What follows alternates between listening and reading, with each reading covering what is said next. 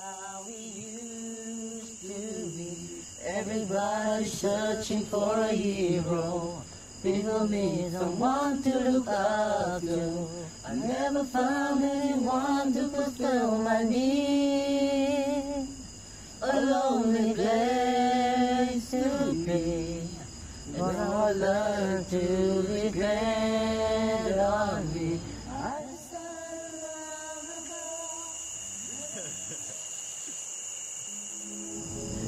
I started living on the street in 1996. Yeah.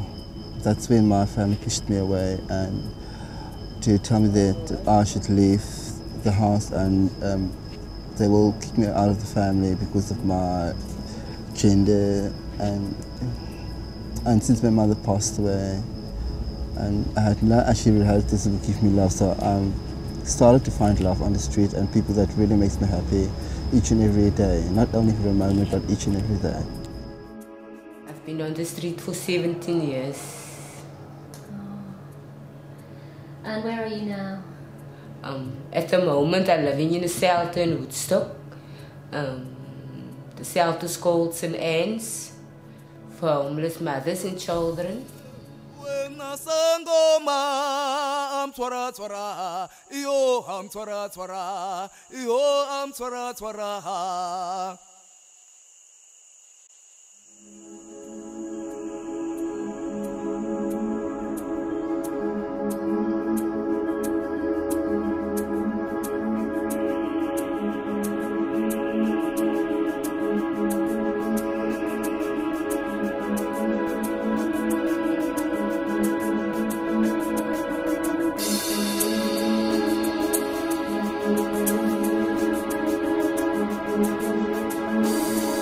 The universe is happening right here, right now, at this moment.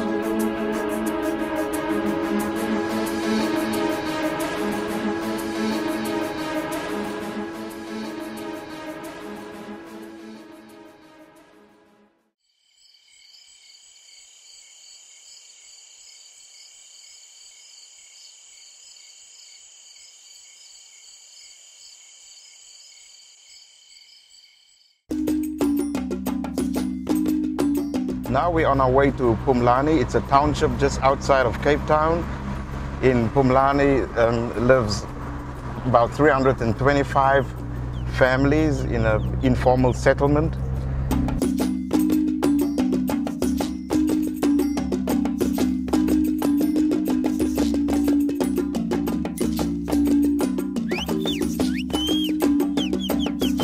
Yeah, it's a fairly new township. I think it's just over 10 years old, the township. But many people was moved there because of, unemployment, have nowhere to live. People lost their homes. And as you may know, during the apartheid times, our people were moved from one place to the other and all that. And the unemployment rate is very, very high in Cape Town still, in South Africa. So people live in this informal settlement. It's a wood and iron homes that they live in. There's just one water tap for all these families. To help us, yeah? That. Help us, there's no toilets, except for the step, there's no running water. We've got about between 60 and 80 kids running around there. Some of them go to school, others don't. Because here with us, we still pay school fees and you got to pay for your own stationery and you got to have school uniform and all that. Makes it a bit difficult.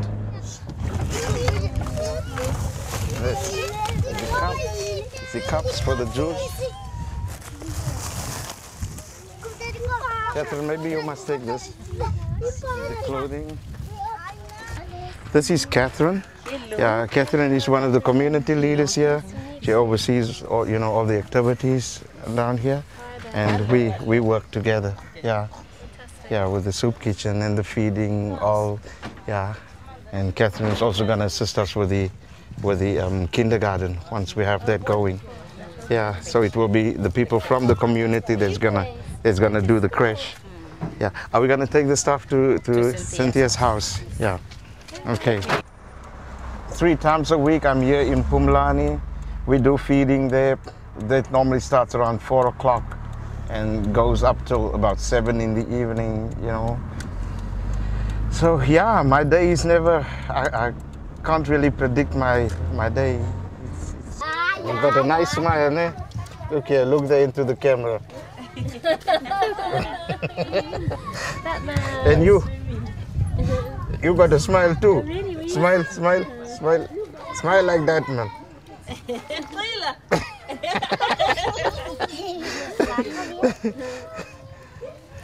Yeah. So when are you going to the office again? You tomorrow? Yes, tomorrow, Pastor. Tomorrow. Okay. Tomorrow. Yeah, I will make time to come and talk to you about that place. That place. You know, yeah. All right. Although we are a registered non-profit organization, registered with the Department of Social Development, we don't get any funding from the government.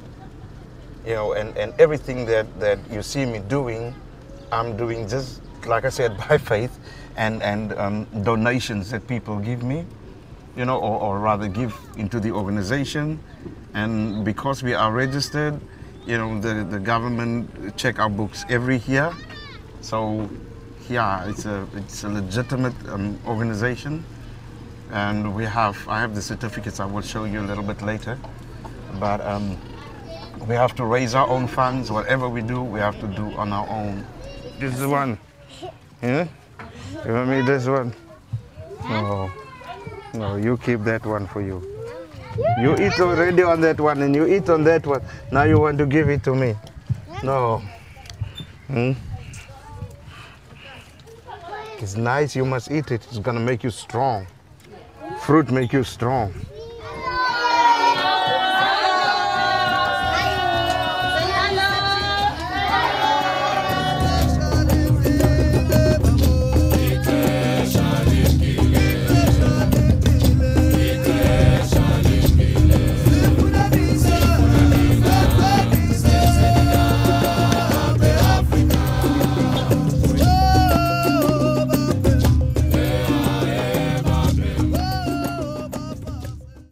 Happy birthday to you. Happy birthday to you. Happy birthday, dear Carmen. Happy birthday to you. God bless you today. God bless you today. God bless you and keep you. Happy birthday to you. Wow. I'm in the city for just over 10 years now, and I've seen so many organizations coming into the city, making big promises to the people, and then nothing materializes. You know, and our people has had such a lot of disappointments already, and they already feel like nobody really care for them.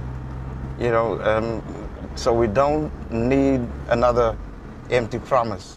What we do here, we stay here, we sleep together as a group, so we are responsible for each and everyone's responsibilities around here. So we look after each other. When someone got a problem, we sit like in a group and give each other advice and talk the problem out like in a group. So there's like more or less trouble around where we base. Some people just make money out of the street kids.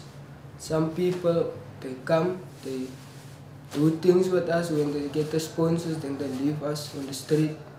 Like some people use us to get money, sponsors and things like that. And then they go, you see, they promise things to us. Maybe they're gonna take you out the street or buy clothes or something, buy food, and then they don't come back and things like that, you see. At the moment, my health is not doing that good, especially in the environment where I'm based, because we're not living healthy. They don't give us proper food. We should get more decent medication. My name is Buze, and I'm originally from upcountry, born in the Western Cape, and the reason I'm more than 18 years on the streets now, and the reason why I left the home is because my family couldn't accept the fact that I'm gay, you know, I'm born that way, and I've been trying to live a better life, you know, and I converted myself, gave my life over to Jesus and asked him to help me, but it just lasts for a certain time. Then I went back to what I feel inside, and I love my life the way I want to do it. So I decided, no, I must leave my family and live on the street, because then I'm more independent. I don't want to be a problem for my family at home, you see. And I met up with my friends, like I met up with Kurt and other people, and as he said, we're sleeping together and we look after one another and just see that nothing went wrong, and that's it. My social worker came there and she came to call me and she would tell me, Diego, your mother died 2 weeks ago. But the people, they didn't want to tell you, because we'd go around to your mother's family and to the friends. They take me to my mother's graveyard, and I was staying there all the time. Then I came back to the street, and I went to jail for 3 months and for 3 weeks. After 3 months and the 3 weeks, and I came straight out, and I said to myself, I'm not gonna live on the street anymore, because now I want to be a better person. I don't want to go every day to jail, go in and out, in and out. And after that, I said to myself, it's not gonna help if I'm gonna run away every time. Then I'm gonna come nothing in life, so I must stay there if I want to become something in the world. And I'll go back there, and I'll tell them, I want to stay there and I'm not gonna run away again. When you first met Pastor John, were you very ill? I wasn't ill when I first met him, but as the years goes, I started to get very ill. And I didn't know who to go to, because the other organizations just dropped and they never took care of the people who were sick. So I thought of coming to Pastor John, because I know he's a very kind person. I'm gonna take 3 of this. This I'm taking for the soup kitchen, huh? Okay. And he's a very good person. He looks out for the young children on the street. So I just come to him and told him, Pastor, I can't handle it living on the street, because I don't want to die outside. Can you please help me in a shelter and to get hospital so I can get my treatment?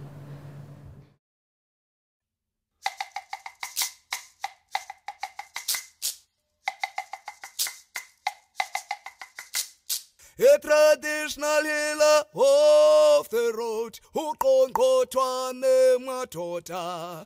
A traditional healer of the road, who konqothwane.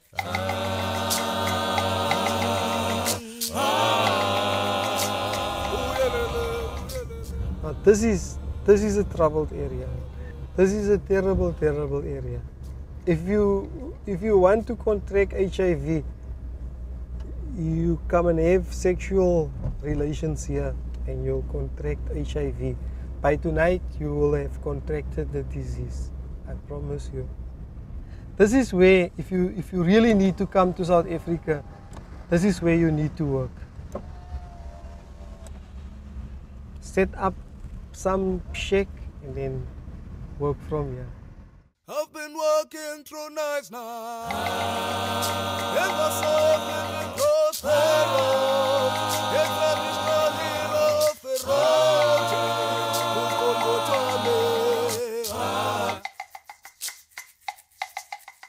I work for an organization called the AIDS Trust. We an organization, we started off as a project that worked with parents, with adults, living with HIV and AIDS.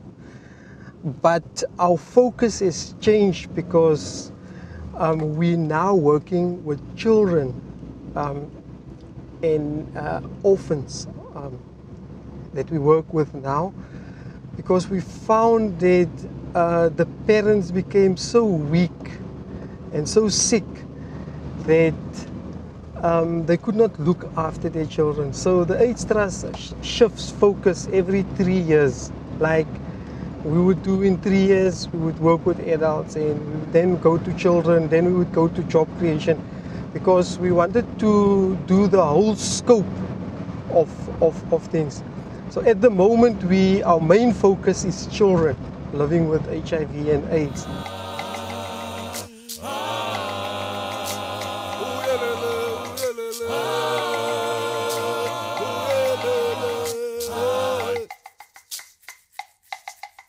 It's difficult for me to drop food, go to this house, go to that house, go to this. It will take me a lifetime. So I just drop it here and then I leave it to those people to distribute. So don't give the impression that I don't do work in the area. I bring food regularly, once a week. I bring it into this area. No, not OC alone. I'm sure OC distributes, but we can only give that much and to so many people. So that's the difficulty I have. I cannot go from house to house to distribute food. Last year, you know for yourself, OC.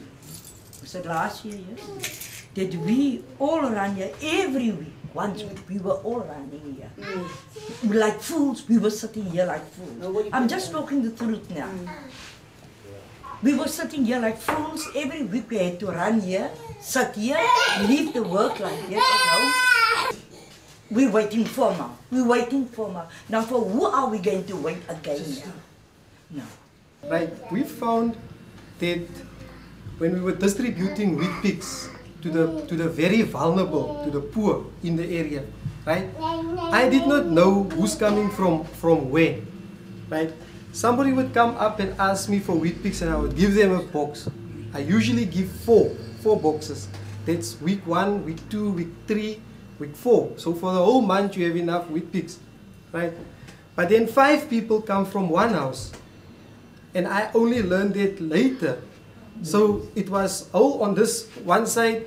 Somebody got 9 boxes of wheat picks and somebody else got none. So what could I do? Because I didn't know who's who. The vegetables that we were distributing, as Desmond, you were working with me, eh? Yeah, we were distributing for the people. Some of the people, they take the wheat picks, they go sell it for wine. Right. They sell it for wine and I don't think it's right they're doing. I was yapping this man every day, most of the time of my life I'm yapping that guy. Sometimes I go to the town center, I go to the hawkers, they tell me, hey, there's a lot of vegetables, take it home, give to the people. But yeah, I can't do it. But my legs can't carry me anymore because I have to walk with the wagon up and down, up and down. Okay. And I can't do it anymore. So with the vegetable thing, we still have access to a lot of vegetables that we can get from the market. The difficulty I had with the vegetables again is we would give vegetables, there would be a long line, we would just give it and give and give and give and give and give, and 2 people come back and say, listen, I didn't get any vegetables and it's a whole fight. I'm not into that. I want to drop it somewhere and go because I have other work to do. That was the difficulty. The yogurt was the same. Yogurt we didn't get that much because yogurt was a luxury and it is still a luxury item. The difficulty I had with the yogurt was I was specifically going to distribute yogurt to children, right? What now happens with the yogurt is everybody wants yogurt. You have 200 yogurts, you give 200, there's 800 people, and that has become a problem to me. To distribute food is not that easy. To get food is very easy, but to let go of that food is not that easy. So if I disappointed you once or twice, that's now a hold to my record to say I'm a bad person. I'm not. I had several problems. As Desmond, we knew of people selling the wheat picks that we were giving. Right? We were giving you that the milk was exchanged for other items that was never meant to be. And that caused a problem to me. Every 3 months I would bring in about 2 million rands. But because I have a lot of other activities, like now, you know, it takes me out of an office, it takes me in the streets, in homes, talking to people. Yesterday we had to take somebody to a hospital. So if I'm a fundraiser, raising funds only, I will raise millions of friends. Tula, tula, papa, tula, sana, tula, mamu, zobuya, ekuseni. I found out when I was pregnant with my baby. At first I was struggling with, but it. And what was I your came diagnosis? I was HIV positive.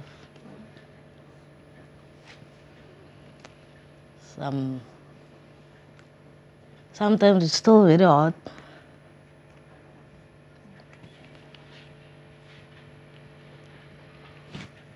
It's okay. I understand. It's really hard. So how long have you known Michelle? Almost 2 years now. 2 years. Okay. And do you have much support? Sometimes yes, but sometimes, like last week, I couldn't help myself. My children was without food.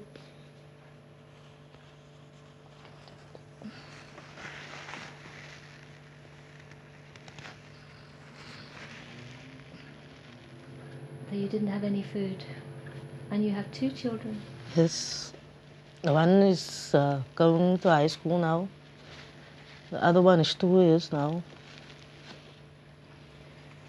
And do you have a partner? No. And do you have parents who live nearby? I stay by my mother.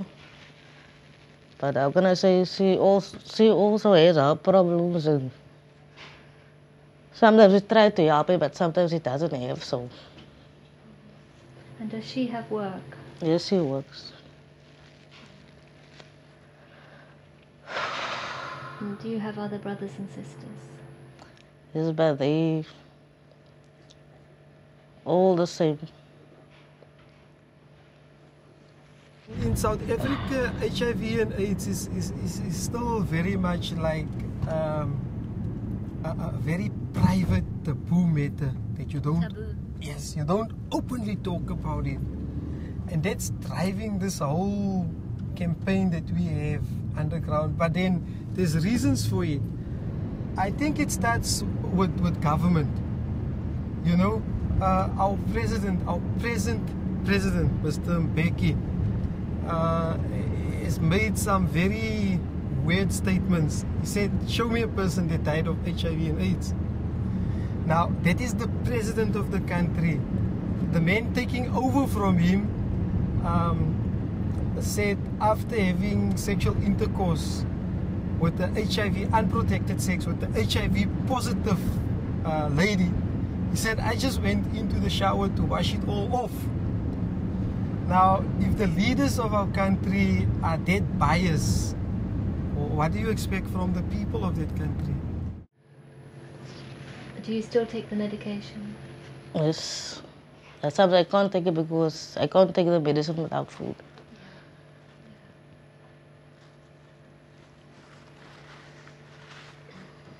Like I was supposed to be there last week, but I couldn't stand up because I couldn't walk. So you couldn't go to the doctor? Is it a clinic you go to? It's a clinic, yes. Yeah. And how often are you supposed to go? Every month. Yeah. They give me medicine. And you don't always get there? Mm-mm. Oh. And how do you feel health-wise, apart from not having enough food and drink? So it's like sometimes it's fine and sometimes it's when I stress a lot. And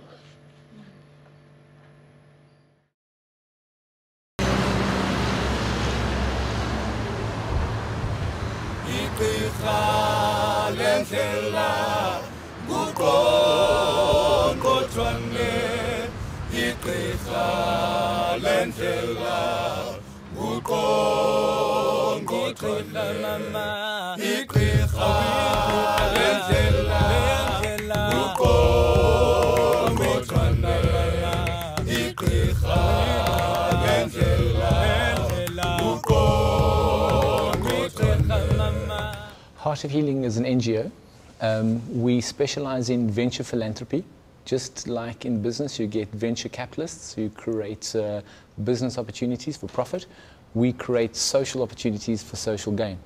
And it's really based on the premise that as long as the donors keep giving to the charities handouts, the charities will never get themselves to a position of being sustainable.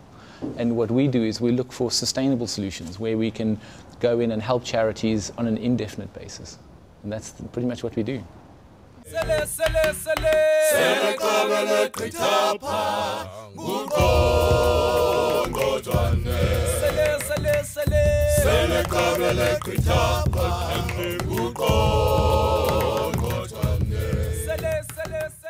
The children's home, we have 130 children at the moment. The kids are from naught, so they can come in 1 day old from the hospitals or from being abandoned, and they go all the way up to 19 years old, 18, 19 years old. There's the famous hole in the wall in Johannesburg where they figured out the easiest way now is just to build a hole in the wall, and the ladies can go and stick their baby through a hole in the wall and then go, and then they ring the bell, and then they go out and there's another baby, and this happens on a constant basis. So there are a lot of plans, there are a lot of strategies, but it still doesn't help at grassroots level.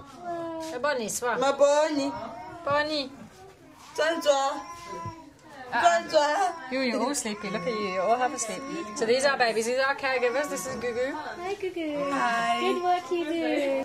This is Lanaka. She's new here today. We have a program of volunteers who come between 6 weeks and 3 months, actually, from all over Europe and America. They come and help in here, and they're usually on gap years or post-university and that type of thing. So they come in here and help the caregivers with the babies and everything. Yay!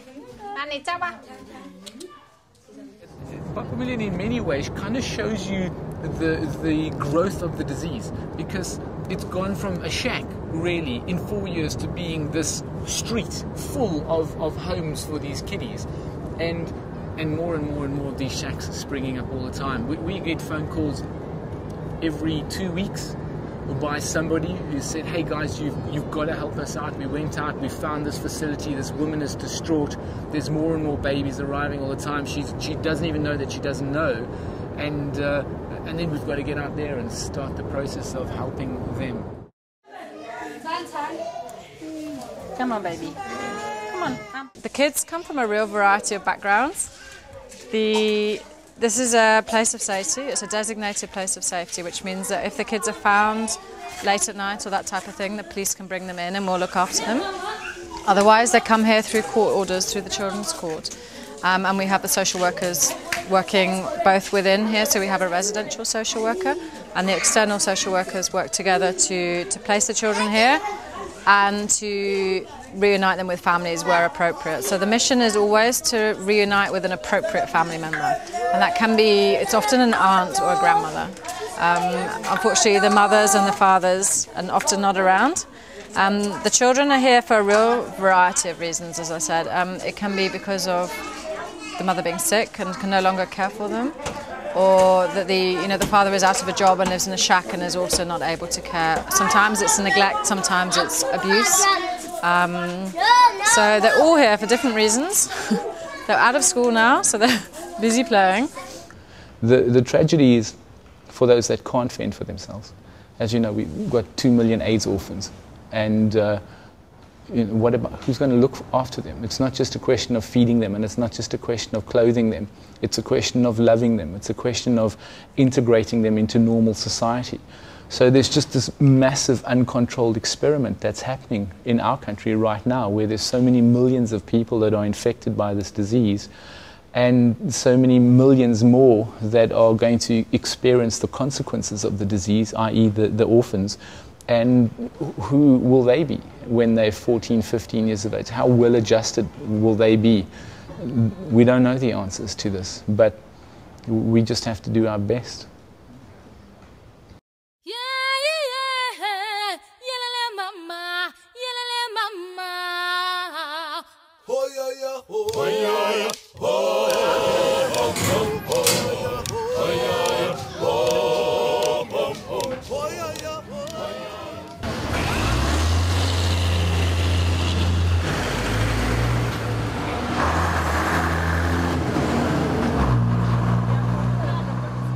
We've got indirect links right now into 42 different organizations spread across the country.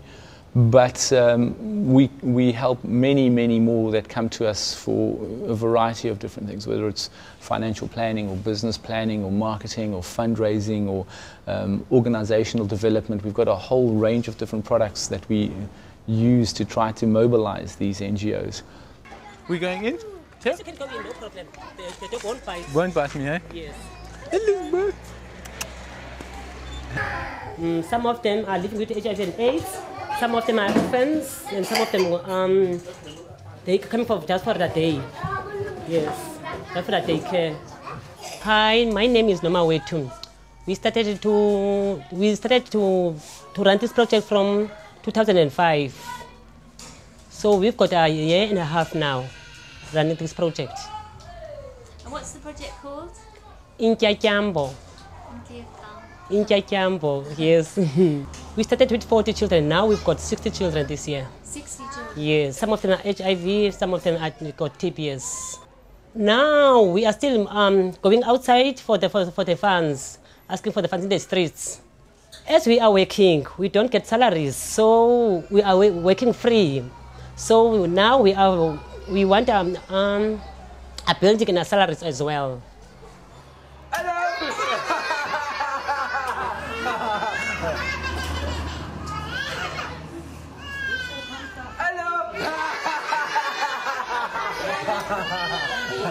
All the projects that we set up are geared towards being sustainable. We do our best to make them profitable as fast as what we possibly can, and then the profits we reinvest back into the space.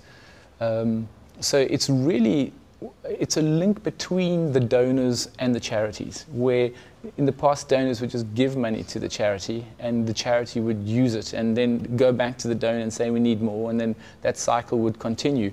But now we're slowly but surely persuading donors to instead invest into what we call social enterprises, businesses that make money for the NGO sector. We started collecting the children from the street because we as I am the citizen of this place, I did see the children were suffering because some of them they are HIV, some their parents hate them. So I started to see what's happening. Then we started to do the project, collect the children from the street and from the houses door to door. So the catch-22 is that you have these homes, whether the government likes it or not. As Norma Weta said, she saw the kids on the street. They're HIV positive, the parents abandon them. There's a stigma, then the parents die.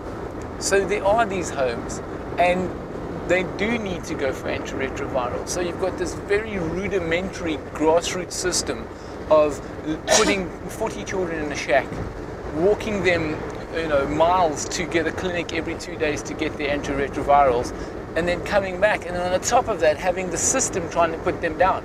But there's nowhere for those kids to go. There's just nowhere for them to go.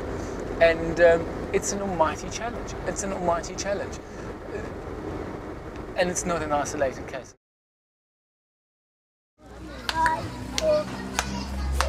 The word actually means progress. And Bapumlele is this whole organization here, which started as a children's home and orphanage. But now this particular section is for adults who suffer with AIDS and TB. Okay, my name is Amanda. Hi, Amanda. Hi. How are you feeling? Are you getting better? Yes, I'm getting better. Oh, I'm so glad. I'm feeling well. It's a stepping down facility, so people who've been into hospital and are almost ready to go home come here for about 4 to 6 weeks to get used to their medication. They're all on antiretroviral medication. Most of them are on TB medication, and so they're here so that they get regular medication, get used to taking the medication, good food, rest, sometimes go home for the weekend, and then after 4 to 6 weeks they go home, hopefully stronger than they came and ready to get back to a normal life. I mean, that's the aim of the house. How long have you been here? I've been here, I can say it's almost a month now. A month? Yes. Okay. And do you live in Kalicha? Me, I'm staying in Milanton, but at the moment I'm here in Kailita. Okay. And it's nice to be here. We're eating healthy food. And we go wash with warm water. Sometimes we sit outside. And when it's your appointment, you must go to the clinic. They take you to the clinic. There's transport here. They take you to the clinic. If you are not feeling well, the sister and the nurses, they are here for you. And they help you. If you have a family problem, they are also there for you.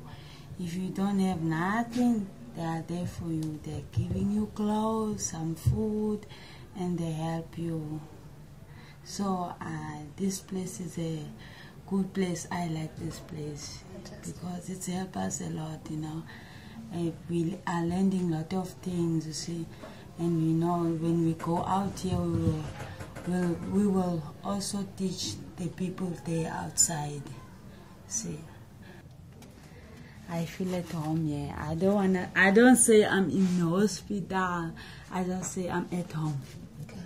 Because we are all familiar. We are all familiar. And what about the poverty? Is that a big problem? Yes, yes, because again we say they should eat healthily. You know, like Amanda said, you know, we eat healthily here, but when they go back home, you know, sometimes they go home to a shack, and it's very difficult if you're in a shack to cook, you know, cook proper food and to have fruit, and also quite often people don't have jobs to go back to, so they haven't got much money, so it's difficult then to get proper food.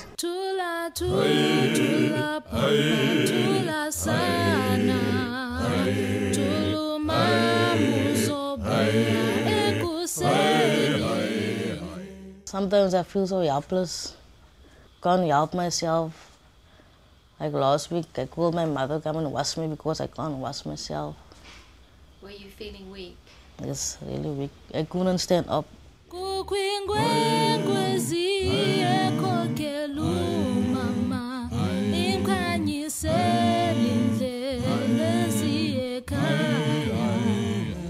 My baby wanted to be by me, I can't handle him. At that stage, That's very hard. And do you feel better this week? Yes, this week I'm much better. Is it up and down? Up and down. Yeah. So you definitely need good nutrition. It's a big priority. Do you think it's possible there may be other people that you know that have the same condition but they don't say? That I know of.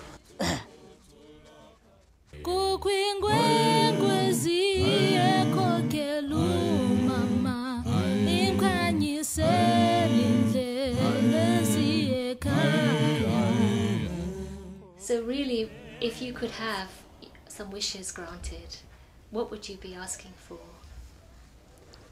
Just for a better life. For my children.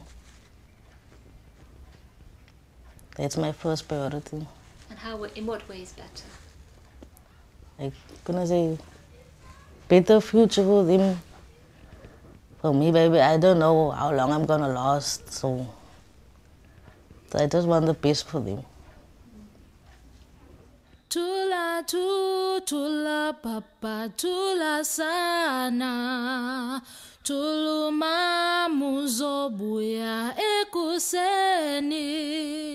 Tula tu, tula papa, tula sana. Tuluma muzobuya ekuseni. Tula tu, tula papa, tula sana. Tuluma muzobuya ekuseni.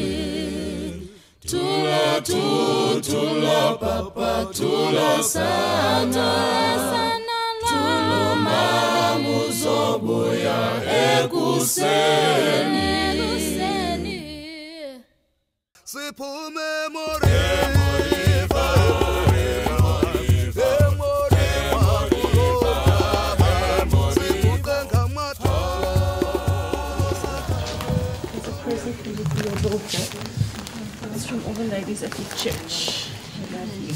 What is your name? UNESCO. UNESCO. Can I pray for you, UNESCO? That's fine. And your baby.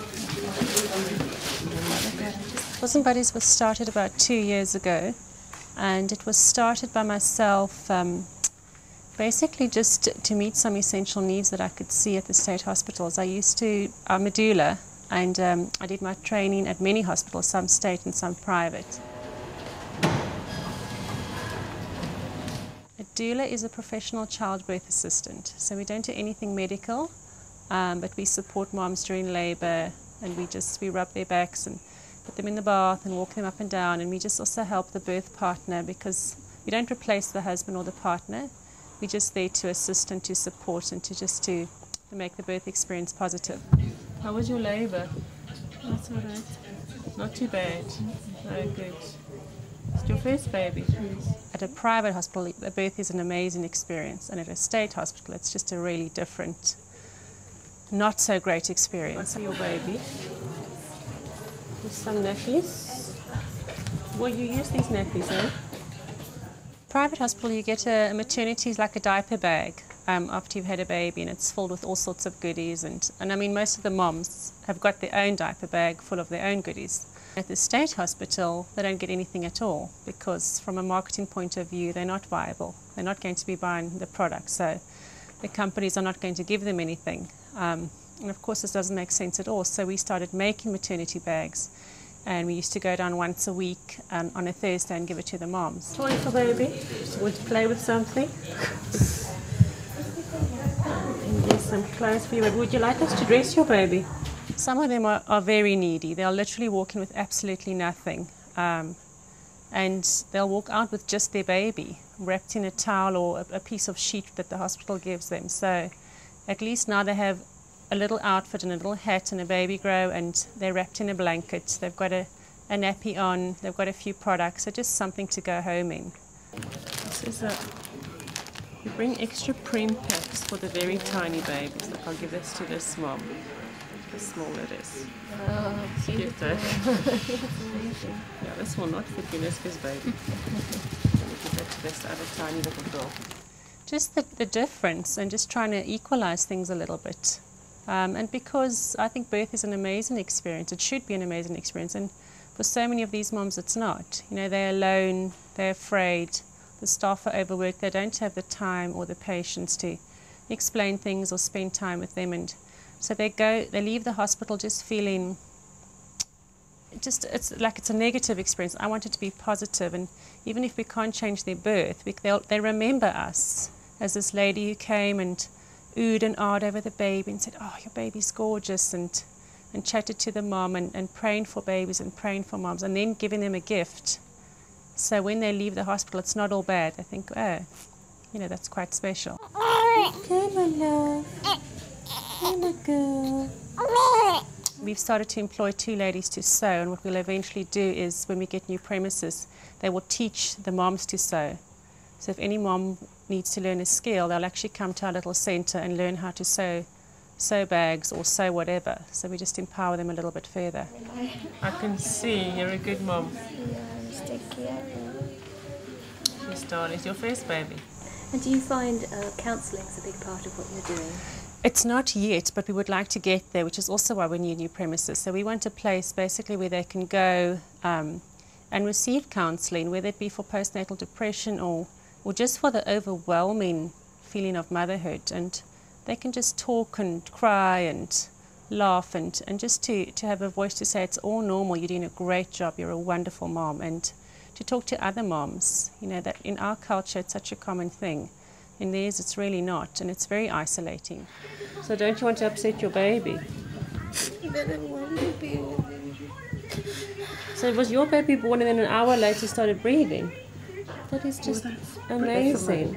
This is absolutely amazing. He is a fighter, you know, and Yeah, the doctors told me already he's gonna be, because he was so a lot of oxygen going to his brain. He has serious brain damage. He won't be able to be like normal kids. go to school or to even do the normal stuff like we do dress ourselves and stuff like you know what? God's a God who restores, and we're not claiming that for his life at all. We're gonna claim complete healing for him. We're gonna pray for you for strength. What is your name? Candace. Candace. And does he have a name? Oh, yes, I called him Regan. Regan. Oh, okay. Beautiful name. Yeah, yes, it is. It's a beautiful name. Let's pray for you, Candace. Oh, Father God, I just lift up Candace to you, Lord, and baby Regan, Father God, and Father God, she's had such a rough start to motherhood, Lord, and I just pray for baby Regan. Sometimes they'll say to me, I'm HIV positive, will you pray for me? But in terms of what we do, we don't discriminate between you get extra because you're HIV positive or you don't because you're not, your needs are greater or less. You know, they're just all moms with new babies. Yeah.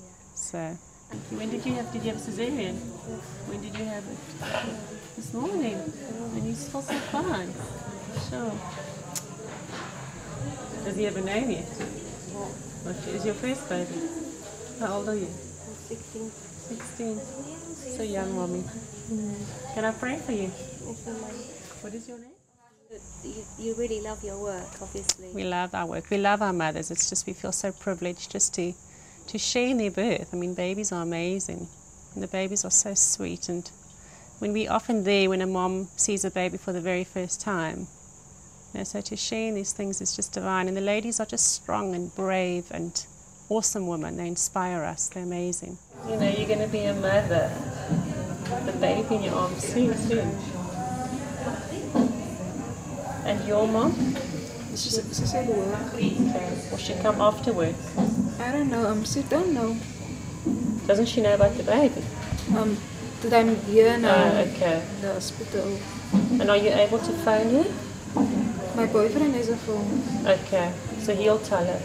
Does he know that you're here? Yes. Okay, good. He's outside. Is he outside? Shame. So he'll probably go home and come back. You must ask him when you're in the labour room if he can be with you there. Will he want to be with you? Yes. Oh, he does want to. I'm glad he's with you, eh? Is he excited? Yes, very excited. Oh, good. I'm glad you've got his support. That's great. Good luck. I was a stockbroker in Johannesburg, and I was very good at being a stockbroker. I ended up owning my own asset management company, trading about 100 million rand a day, and I never really cared about anybody else on the planet but myself. And then I found myself sitting opposite a specialist, and he told me at first that I had a terminal incurable disease called IgA nephropathy, which meant that the body cells in my body weren't holding on to protein, and as a result of that, my body was possibly cancerous, and after further tests they found cancerous tumors in my bladder and in my prostate, and it had metastasized and was coming out on my skin, and my prognosis was very, very bad. And when it first happened to me, I thought, how could this happen? I was young, I was successful, everything was going according to plan, and I was sick for a long time, and I was in a lot of physical pain. I got to a point where the physical pain was so great that I couldn't even tell where it was coming from in my body anymore. And then I'm not a religious person, but at my lowest point, I really got to a point where I almost wanted to die. And I found myself praying to the universe, and I said if there was anything that I could do to be spared what I was going through, that I would do it. And I had an epiphany. Genuinely, like a lightning bolt moment where I realized that I needed to change my geographic location and my career and my habits and my principles and my values, and basically dedicate the rest of my life to serving humanity. And I got up and I immediately began making plans to do that, and it took me a year to disinvest into all the things I was involved in. And that too proved to be a very painful experience. My investors weren't sympathetic to my change of heart or to my physical condition either. But we set our minds to doing it, and we did it. We came down to Cape Town, and we wanted to make a difference. We didn't know where. And we started meeting the most amazing people. amazing people, all working for charity. And what we saw was their suffering. Their organizations lack funding, they're disorganized, and as a result, their personal capacities, they also suffer. They get evicted and they've got no money. And it just seems to be that if you work for charity or if you work for an NGO, then it's not a real job. You know, there's still this strange thing that people look upon charity as being something that's separate to the rest of society. You know, the little old ladies with purple hair who shake tins and you give them money. But really, charities are in the front lines of humanity. They are. Wherever you find an AIDS orphan or a street kid or an abused person or a sick person or a blind or disabled person, chances are you'll find an NGO coping or trying to cope at least with the problem. Children of the earth, listen to our song. Brothers and sisters, come and sing along. We are rising up, we're a new generation. Take each other's hand and sing in celebration. We were really lucky to have met Pisa and Heart of Healing at the beginning of last year, and neither of us had done anything remotely close to what we did last year, and the motto of the year was learning by doing.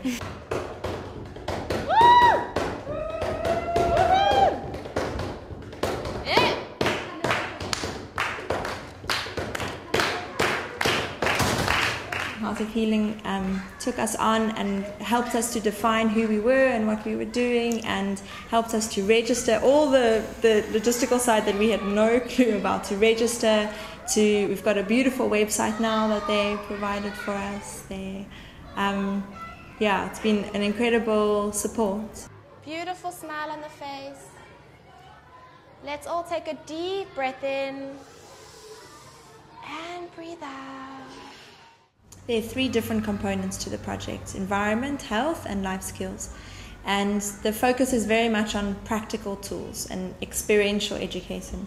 So the environmental education, every school we set up an organic garden, and there's a garden club which the facilitator teaches the kids about the garden, and they do it together, and the food from that goes into the school feeding scheme, because many of the schools that we're in have feeding schemes to feed as many of the kids in the school as possible. And then we set up recycling. The facilitator does it and teach the children about the concept reduce, reuse, recycle, and other environmental education. And then health and wellness. We teach the children about health and wellness, and then also look at the school tuck shop and make sure that they're not just selling junk food and chocolates, that they're also selling fruit and healthy snacks. So for the children that want to start putting into practice what we're teaching them, that they are able to, because at the moment there's only chips and chocolates and cool drinks for sale. And then the foundation of what the facilitator actually does during school time is they run life skills lessons with the classes. So every class will have a 1-hour session per week with a facilitator, where they'll do a bit of yoga and then a bit of these breathing exercises that you just saw, the Bastrika and the sound meditation. And then we've developed a manual of life skills lessons. So in things like nonviolent communication, healthy body awareness, positive relationships, how to express emotions, the list can just keep on growing of what we can add to that.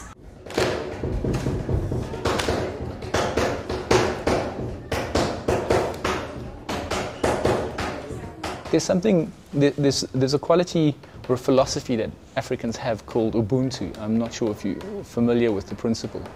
But Ubuntu it was the underlying philosophy amongst black people for centuries and centuries and centuries. And it's only since the West, they became westernized, that the principle of Ubuntu has been forgotten. But it's based on your happiness is my happiness, and principles, values of caring and nurturing and giving and consideration and respect and all of those things. And you find that in the grassroots areas, in the shacklands. You can find the most impoverished area, but the philosophy of Ubuntu is still very much alive. So I think that will be the one hope that we do have, is our ability as communities to stand together.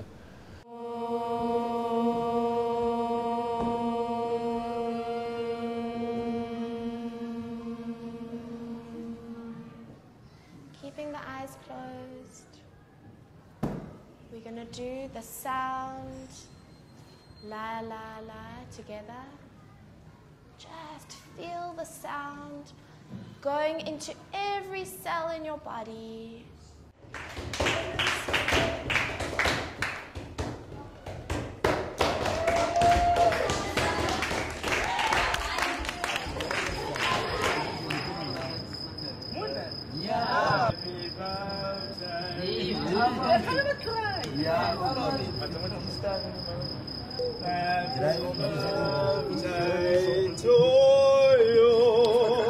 Happy birthday, dear Carmen.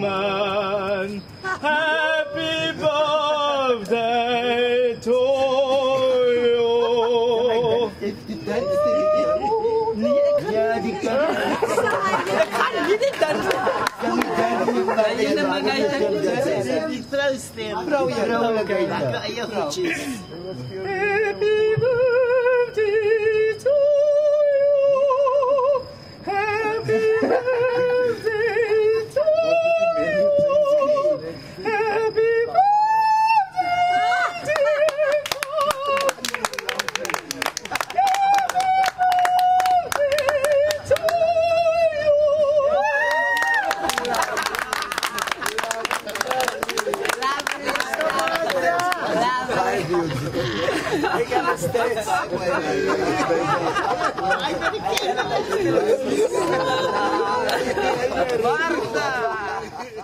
Down by the river aside, sitting out there and waiting for the long time. It is almost the Starfish Principle now, you know, where the story where thousands of starfish washed up and the father said to the little girl, why is she bothering to put the starfish back into the sea? And she said, because it makes a real difference to the one that goes back into the ocean. And that's what we're trying to cope with right now, is to eliminate the suffering, not just on a physical level, because finding food and blankets and clothing is easy, but it's the emotional support, the mental support, the spiritual support. That's the real ticking time bomb, I think. You said one day you will come back for me, and I will wait until you come back. Kobosha, Kobosha, Kobosha, Yelele, Kobosha, Welo, Kobosha, Kobosha, Wendombasan, Kobosha. I love what I do. I love it. I love what I do, and I can't work harder. It is never ending, though, and that can be exhausting. It's difficult to go into an orphanage, see 40 children being housed all day in a shack not much bigger than a caravan, no food, and then to work really hard over a period of months to get them into a place which is reasonable. And as you've accomplished that, there's another 3 more that come up. And that's a great challenge, you know. It's a great challenge. What's happening in the communities a lot is that you find an established AIDS orphanage that has a high profile. So all the funding goes to those organizations, and they've got money they don't know what to do with. They literally can't implement the funds that they have. But in and around those orphanages that are well established, there's lots and lots of just small household orphanages popping up all over the show that have got no funding, and they've got no access to funding, and they don't have any profile to access funds. And that's a problem. You know, that's the real problem. Is there's just so many people in this predicament. The people who are our clients are people who 3-4 years ago were domestic workers. They have no sense of business, of running an organization, but they see children running around on the street and they start feeding them, and before you know it, they have a small little AIDS orphanage with 10 or 15 people, and then the moment the community knows that there's somebody caring for the AIDS orphan, all the mothers who are HIV positive go and assist, but they die. And then they leave their babies in that environment, and that cycle just goes. We've seen AIDS orphanages in 3 years go from 5 or 6 children to 140 children. And even then, that's not, they're just, you know, transition posts. They don't actually live in the orphanage. They're there for 3-4 months, and then hopefully they get placed out into a home-based care environment. But the problem is massive. I don't even think the average South African realizes the extent of the problem, and will only experience it in 5 or 6 or 7 years' time, when the rising of street children gets more and more and more, and crime increases, then we'll begin to experience it.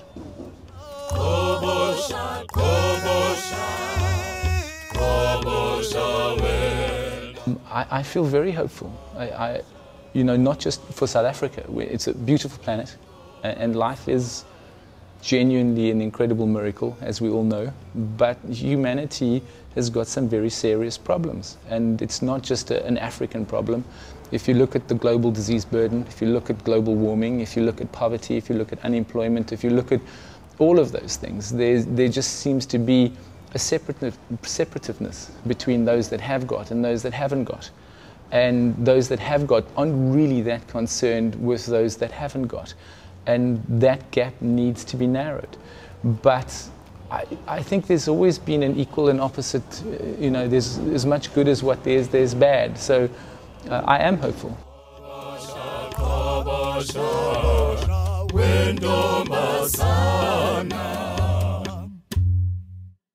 Because the greatest love of all is happening to me. I found the greatest love of all inside of me.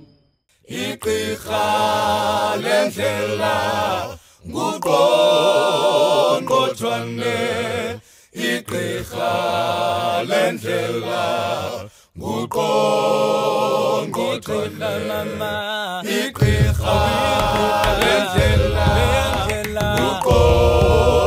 ngutwana igqirha lendlela ngutwana mama igqirha lendlela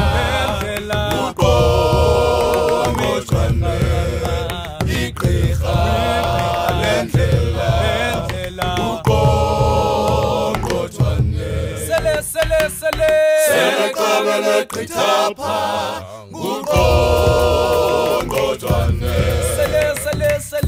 Sele kabele kritapa ngutwane Sele kabele kritapa ngutwane Sele kabele kritapa They say I'm a strong girl. Yes, yeah. I must be strong. Yeah, and you have to be strong for your lovely boy. Yes. I still want to see my son doing matric and going to university. Definitely. I want to see all that things. Yeah. And I will if I just keep on believing.